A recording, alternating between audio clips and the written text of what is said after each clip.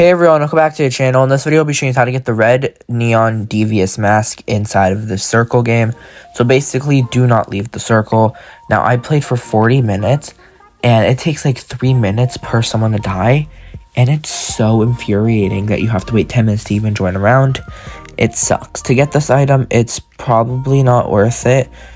Now, it says it's rainbow, which doesn't make sense because it says it's red on the catalog. So if it's wrong, then I'll just change the image and the title, but I'm like 50% sure it's red, and in the game it says rainbow. It doesn't make sense. Maybe this was an old item, but then in the UGC tab area, it says red as well. So I think it's maybe a future item, just not out yet, if that makes sense. Basically, don't leave the circle. Some mini games might happen and don't get voted off by people.